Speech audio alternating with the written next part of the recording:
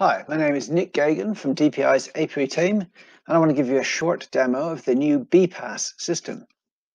BPASS was created to bring together the public Apairy site permits from all New South Wales government agencies into one place, making it easier for beekeepers to manage their existing permits and to find and apply for new sites. It's available all hours and accessible anywhere you can get an internet connection. We've rolled out BPASS to Forestry Corporation New South Wales and New South Wales National Parks and Wildlife Services sites and permits. We're working with LLS to bring in their data and hope to add LLS sites and permits over the next few weeks. BPASS shares a login and password with DPI Biosecurity's BITE system. This means that once set up, you can use the same login to manage your beekeeping registration and your public apiary sites. The first time you use BPASS, you'll need to log in first to the BITE system to authorize BPASS to use your BITE details. I'll take you through a short demo to help you with this. Once you've logged in successfully, you can go directly to BPASS to log in for future sessions. For your first login, make sure you're on a PC or tablet with a good size screen and a good internet connection. First, go to www.bfs.dpi.newsouthwales.gov.au, nsw.gov.au, to log into Biosecurity and Food Safety's BITE beekeeping registration system. And then you'll follow the steps on the DPI BPASS page. So I'll take you through a short demo. So I'm using the test system here, so it looks just like the real system, slightly different.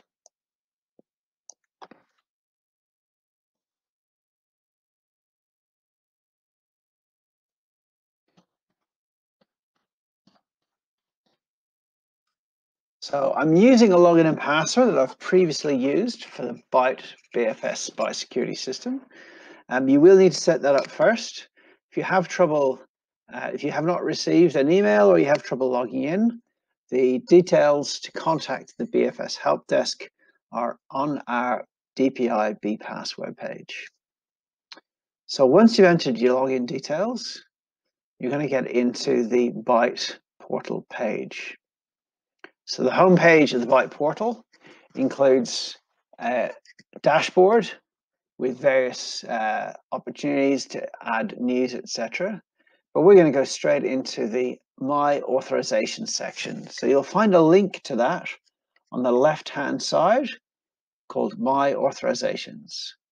We'll click on that, and that's going to take you through to your beekeeping registration details.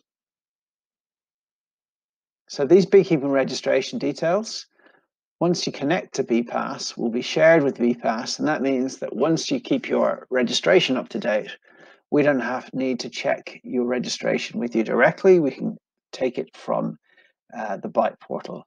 So once you've gone to My Authorization and you see your registration details, you then need to go to the right-hand side and click on Access BPASS. So tap on that. If it's the first time that you're logging into BPASS, you'll have to agree to allow BITE to share your registration details with BPASS. It's a quick two-step process. Because I've already been through that process once, I'm not going to show it to you.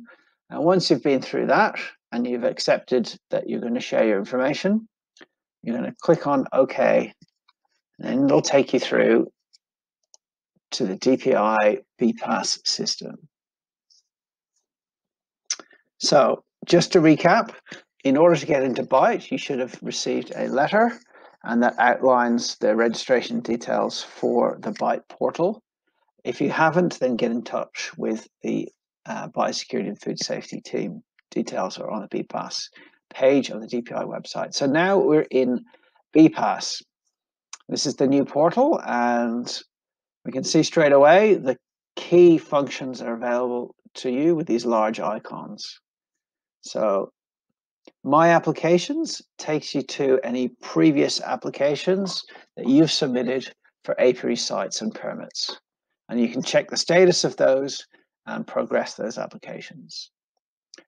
View Available Apiary Sites shows you the existing occupied and available potential apiary sites that are in the system.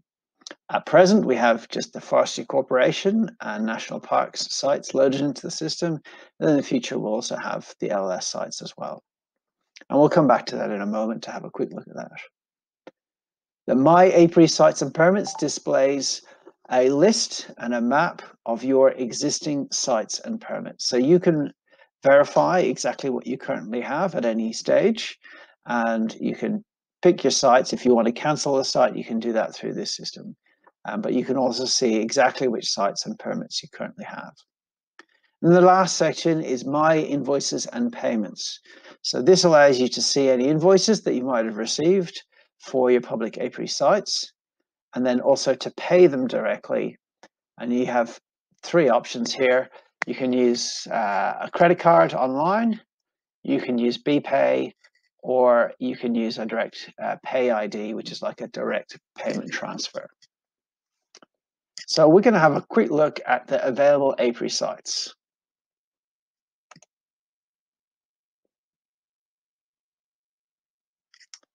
So you've got two options to get to there. You can either click on the available sites at the top, or you can click on these icons on the home page. So the first time you load this map, it can take a little while to load up because there's a lot of information in it. So I definitely advise visiting the first time through a screen with a good sized screen and a good internet connection. You'll find that once you've used it once or twice, it'll load a bit faster.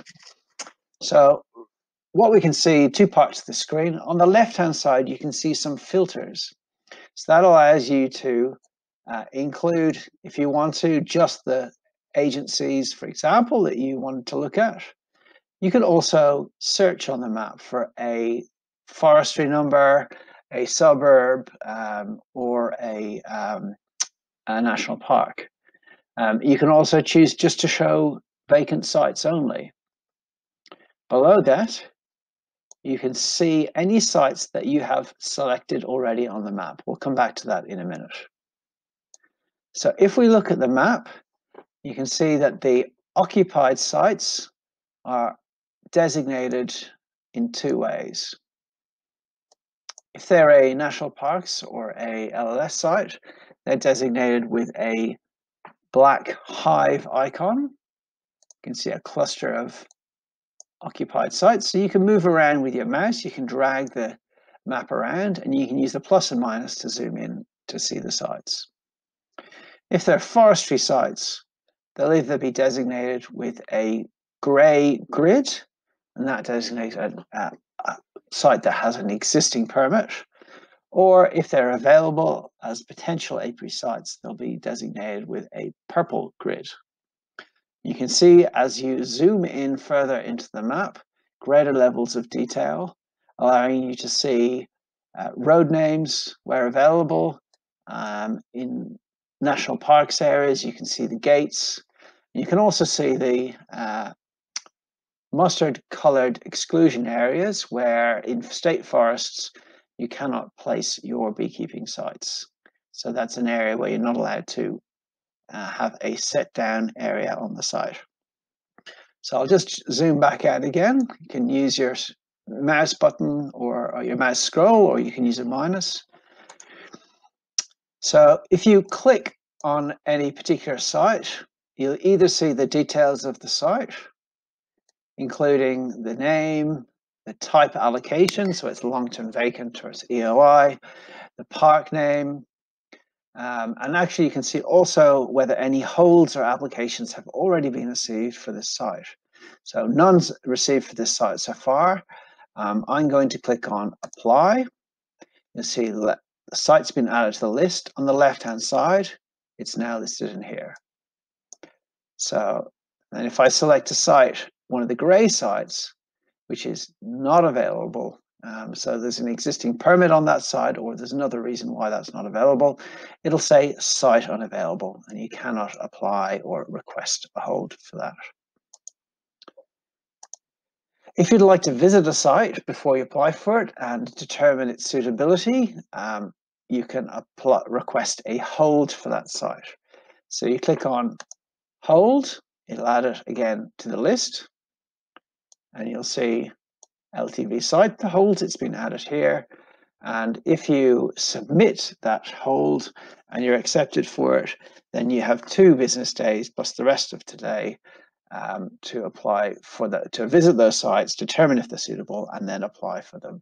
And if you're the first person, then obviously you'll retain that priority for those 2 days that you have to apply for. So once you have been through the map and you've selected some sites that are of interest to you, and you can continue adding as many as you like, then you would then apply for your sites. So if I click on confirm and apply, it'll take us to a page that will capture your details. So this information will be partially pre-filled from the Byte portal. This test system actually isn't feeding it through, but in the real system it is, live system. You can add additional information which will be retained for future applications. So it means that if you're applying for multiple sites, you don't have to keep on entering all of the information. Almost all the information will be retained. Your registration details as well will come through from the biosecurity system. When you're happy with it, you just click on next to go ahead. So I'm not going to go ahead and complete that process, but it does submit your sites into a approval process, and once approved by the agency responsible for that site, you will then be sent an invoice by email, and once you pay for that invoice, so when you go into we'll go back, we'll go to home, you can go into my invoices and payments, and you can make payment for your invoice there. You'll be issued a permit document straight away through the system. So that was just a quick introduction to BPASS. Hopefully you've got a bit of a feel for how to get into it, and you had a preview of how the system works. Any registered beekeeper can access BPASS now. The Forestry Corporation and National Parks permits have been loaded up. The LLS sites will be loaded in the next few weeks. And so we're very excited about BPASS, and we hope you are too. We will be scheduling further training sessions, online training sessions, and working with the APASS Association to do some in-person training sessions. So go to the DPI website, look at the BPASS page, keep an eye on there, or email apairy.sites@newsouthwales.gov. At apairy.dpi.newsouthwales.gov.au, and register for our email list, and you'll get updated as new sites come on board and as we schedule new training sessions. So that's all I've got to take you through today. Do jump on the DPI website. There is a lot of information in there, including how-tos on all the major functions of BPASS. If you're having trouble, feel free to get in touch via the DPI email address. That's apairy.sites@dpi.nsw.gov.au. And we'll help you out as much as we can, and we hope you have success in finding your sites. And thank you for your attention today, and I'll leave you to the next speaker.